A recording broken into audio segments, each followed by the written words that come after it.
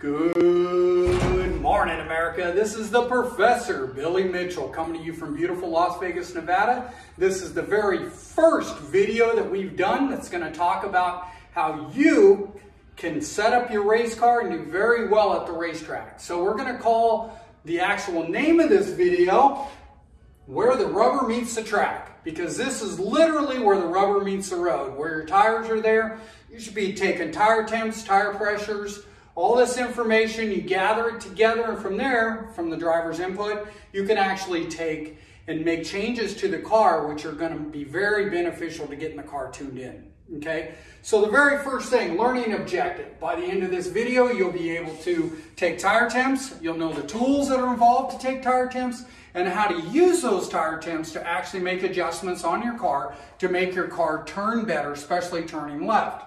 We're going to talk about the tools. Like I said, first tool we're talking is a pyrometer. Okay, pyrometer is right here. This is used as a fancy one. You don't have to buy this one. These are over 200 bucks.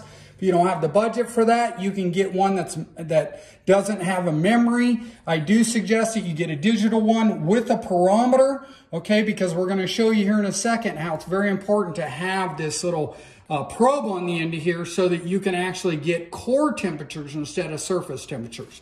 Which brings us to the second tool. Second tool. This is a little therm gun, okay? It's got a little laser on it. Wherever you point it, okay, is where it's going to read the surface temperature. That surface temperature is 87 degrees. It's beautiful here in the garage right now. So these are great if you cannot afford or you do not have a pro pyrometer available. You can buy these at Harbor Freight. I think they're like 20, 25 bucks. The bottom line is though, it's only going to give you surface temperature. So if you are going to use them for tire temps, you got to get your tire temps right away. As soon as you come off the track, you should be doing that anyways. The sooner you get your tire temps, the better, more accurate they're going to be so that you can use that information to actually dial in your car. Okay, second tool you're going to need. You are going to need a good pressure gauge. Do not go down to O'Reilly's or where have you and buy one from your local auto store. You're going to need one that's very accurate, very calibrated, very reliable. This one's a Longacre. They're not that expensive. I think I paid under 100 bucks for this one. You can get them even cheaper. They put sales on them. Don't buy a used one. I highly suggest even buying 2 of them so you have a backup. Never fails. They're going to fail at the worst time. So you want to have a backup to a backup. All these tools that I have with you, especially electronic stuff, I have backups. Because what happens is you get to the racetrack and the thing fails, then you're screwed. So you don't want to be screwed. So you want to be able to get your measurements, use your time wisely, you prepared, you spent a lot of time, you've made a lot of money to get to the track, you want to use your practice time, your heat races, and even your main event to get max amount of data so that you're constantly improving your car, which will equate to lap times and doing better in the races, okay? So, next thing you got a stagger gauge, or what we call circumference measurement device. You can use a 1/4 inch tape. Some guys do that. I don't like to do that because if you have something on the tire, it's not going to give you a good measurement. These tires, when they get hot, you come off the track, they're going to pick up rocks, they're going to pick up all kind of garbage. You'll see the cup guys scraping all that stuff off before they even do tire temps, okay? What you need to do is you got to have a little stagger stick. You'll see on the stagger stick, it's got a little gauge on it. You just basically put from tire to tire at about spindle height. Then you go through and read the measurement. This is going to tell you stagger is very, very important on a race car, especially in the back of the car where if you're going to lock up the rear end. Makes sense that the inside tire, the left side of the tire has to be at least a couple inches smaller than the right side of the tire. You're not going to get away, you're not going to get the car to turn, especially off the corner unless you have some kind of stagger. Typically what I do with stagger is I'll run half of whatever I'm running in the rear. What dictates your total stagger is the size of the track, how tight your corners are. Okay, it's all a radius thing when you go around the corner. You're going to have to play around with that. That's something you can play around with. A lot of times you don't have the tires available that you need. When you go and buy your tires, they'll have them marked. I highly suggest you don't do that. You can still measure your tires without mounting them. You just measure them at the sidewall and you get a reference. Are they going to measure what they are when they're up? No. but you can go through and you can find out, you know, the differential between the different tires, okay? And you can get pretty damn close even before you mount them up, because once you mount them up, those tire barns, they don't like to take them back, okay? So you want to make sure that you're getting pretty darn close. You can use tire pressures to actually get to stagger where you need them. You can use air, you can use nitrogen. We know nitrogen's not going to expand as much as it gets hot, so you have to take that into account too, okay? The last tool, most important tool, if you remember today, is your torque wrench for your lugs, okay? I highly suggest, if you remember one thing out of today's video, you need to torque your lugs on your car every time you go out. Before you go out, there's two things that your crew must do or you must do. One is set your pressures. Okay, you're going to set your pressures wherever you want to start with, depending on your tire. You want to be consistent. The other thing is you need to torque your wheels. I've destroyed 2 cars in 30 years. Very expensive, pisses you off, just because the guys thought the wheels were tight and it comes out the battery was dead on the impact, okay? So go buy a cheap one. You can get one from Harbor Freight, set it at 60, 65 pounds. It's close enough, okay? Get yourself an extension, 1-inch socket. I keep them together. Again, have a backup, okay? I got backups to these in the trailer too. All right, so now, tire temps. This video is about tire temps. We talked about the tools that you need. Now we're going to talk about how do you take tire temps, okay? We're going to start off with my perometer. I'm going to go here. With Michael, we're going to sit this down here so you can see the tire and the gauge. We're going to turn it on. It's going to set. Now you'll see it automatically goes towards the right front. Okay, see it blinking there? It says 85 degrees. So we're going to back out. I'm going to go to the right front. Back out a second, a little bit there, Michael. So I'm going to stab the right front inside tire, or excuse me, the outside of the tire. That's what it's asking for. So I'm going to stab the outside of the tire, hit read. Okay, now we're going to go to the middle. We're going to stab it. That's where the probe comes in. You're getting a more of a core temperature. You're going to read it again. Then you're going to go to the inside of the tire. Okay. Now, you can do these. These are memories. This is digital. You can save it. You can clear the memory. You don't need this nice of a gauge. You can use a cheaper digital gauge and have somebody write this stuff down.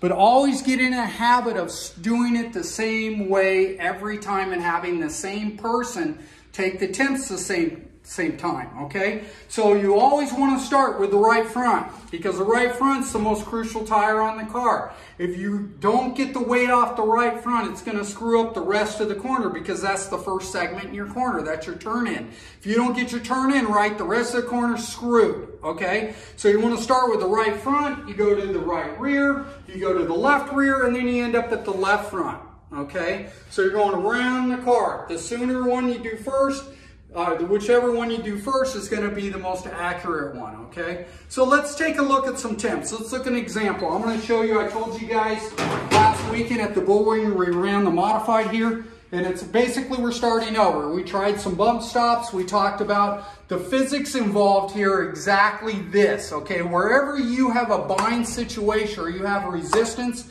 to movement, we call that dynamics, right? Right now the car is sitting at static. It's not moving, that's at static height, okay? But when you go on the track, as soon as you hit the brakes, all 2,600 pounds is going to go to the front of the car, okay? That's called dynamic effect or dynamic height. Then we want the front to come down because we're going to lower the center of mass or lower our moment, what we call our moment. And we're going to lower that, and we also want to load the left tire, okay? So how do we do this? Well, let's look at our temps here, okay? Let me grab this little thing here so I can point at it. So let's start off with the right front. This is the inside. If you're looking at the car, this is the front from a top view. This is the inside of the tire on the left side, 152. The middle's 151, and the outside of the tire is 139.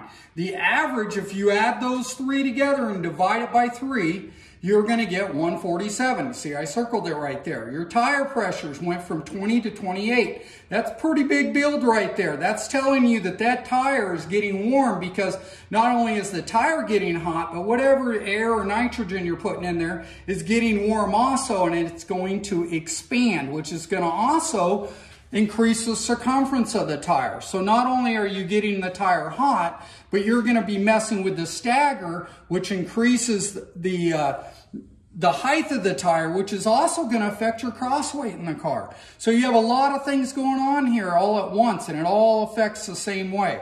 So we go to our right rear. We got a 149, 149, 133. The average is 144. I can tell you when I drove the car, the back of the car typically works mostly coming off the corner. I can tell you the car was great coming off the corner. You see these temps, the left rear is a little bit warmer than the right side. That's perfect. Ideally, I can tell you from previous experience, when you get the front of the car the same, where the average in the left front's a little warmer than the right front, this car starts breaking track records. It's going to turn, it's going to pivot off the left front, and it's going to do it for 40 to 50 laps. So this is ideal. What we want to do is we want to load this left front tire, which we are currently not doing. You can see this. It's only the average is 128. So what caused this? Okay, so what caused this, I told you guys we put some new bump springs on it. The bump springs were actually holding the car up. As soon as it hit the right front, it was right front dependent, which means it's going to hit it first. As soon as it did that, it never compressed and allowed the car to go down to its full dynamic height, where on this car, it's about anywhere from a ½ inch to a ¼ inch off the track. So what did that do? That created a bind situation in the right front. It cooked the right front tire. I can tell you, I drove the car, I led 3 laps, and then it just started shoveling the nose and killing the right front tire to the point where the tire said, no, no, no, no, we ain't gonna play no more. And then at that point, you're kind of, doing whatever you can to mitigate the issue, but it's still gonna be there. So how do we fix this? How do we take weight off the right front? Well, the first thing is we need to make sure there's no bind. I can tell you, again, you want to double check part of your preventive maintenance on the car, especially if you've got together with somebody or banged wheels.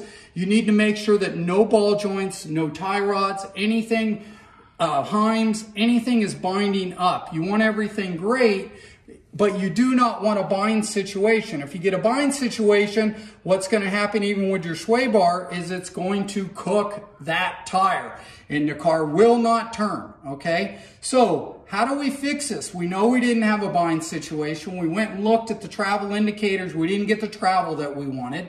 So how we fix it is we're going to change the springs in the front of the car, especially in the right front. We're going to change that spring. I'm going to cut the rate. Rate is actually how many pounds it takes to compress that spring an inch. So if you got a 500 or 1,000 pound spring, it means that you are going to compress that spring or put load on it 500 to 1,000 pounds to get it to move an inch or compress an inch. Next video, moving forward, I'm going to show you a rater, or what we call a smasher machine, where you put the shocks in the machine and it's going to actually tell us what the rate is for that given spring and what the load numbers are at dynamic height. I'm going to show you how to set your dynamic height on my car, and I'm going to show you on what we're going to start out with next week, and it should be pretty darn close. I can tell you based off my notes and experience that the new springs should be pretty close, okay? They're very close rate-wise to the other style bumps that we ran. They should be good to go. All right, so that's about it for this video. We talked about tire temps. If you guys want to send me your tire temps, I can help you mitigate what the problem is. You can send them to me. You can also find me on Facebook. Friend me. I'm going to friend you back. Please like and share. That's very, very important because that increases how many people can see it. And it also helps out the channel, okay? So like and share. If you guys didn't know, I did a video yesterday with On Pit Road Racing with Gene Woods' TV channel with Mike Fox. Please check that out. There's a lot of great information there.